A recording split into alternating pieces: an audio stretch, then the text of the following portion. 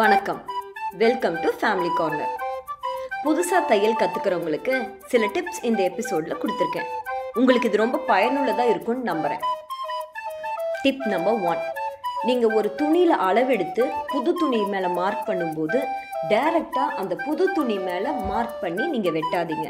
அதுக்கு பதிலாக ஒரு சார்ட் பேப்பரோ நியூஸ் பேப்பரோ அதில் மார்க் பண்ணி ஒரு பேப்பர் கட்டிங் எடுத்துக்கோங்க. அதை அந்த புது துணி மேலே, அதாவது நம்ம எந்த துணியில் தைக்க போகிறோமோ அந்த துணி மேலே வச்சு அப்படியே மார்க் பண்ணி வெட்டிக்கலாம்.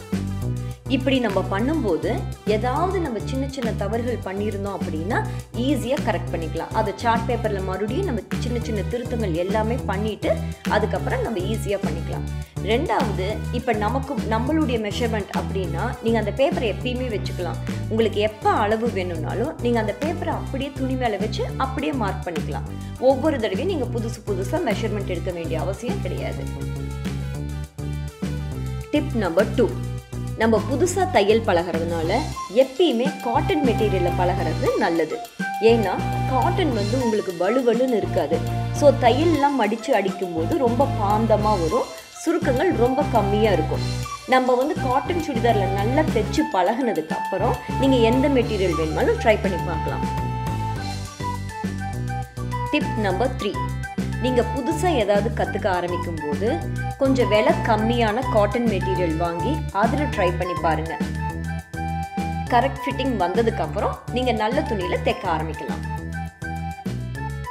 டிப் நம்பர் 4, சில வகையான துணி நம்ம தண்ணியில் போடும்போது சுருங்கிடும். உங்களுக்கு அது பார்க்கும் போதே தெரியும், தைக்கும் போது உங்களுக்கு தெரியும்.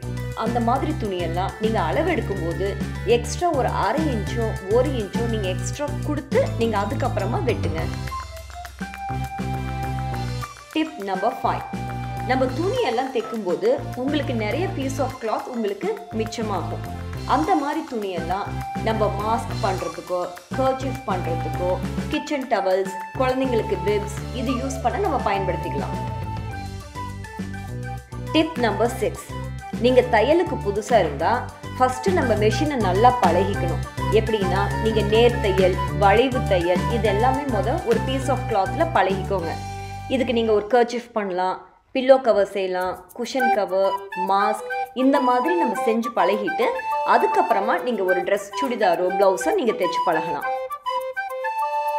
டிப் நம்பர் 7, நீங்கள் உங்கள் மெஷினுக்கு டெய்லியும் எண்ணெய் விட்டு வச்சுருங்க. அப்போ தான் உங்களுக்கு தையல் தைக்கும் போது நல்லா ஸ்மூத்தாக வரும். நீங்கள் சுடிதார் டாப் எப்படி அளவெடுக்கிறது கற்றுக்கணும்னு நினச்சாலும் அல்லது மெடிக்கல் மாஸ்க் எப்படி பண்ணுறதுன்னு நினச்சாலும் கீழே இருக்கிற டிஸ்கிரிப்ஷன் பாக்ஸில் அந்த லிங்கை கொடுத்துருக்கேன். உங்களுக்கு தேவைப்பட்டுச்சுன்னா நீங்கள் ட்ரை பண்ணி பாருங்கள்.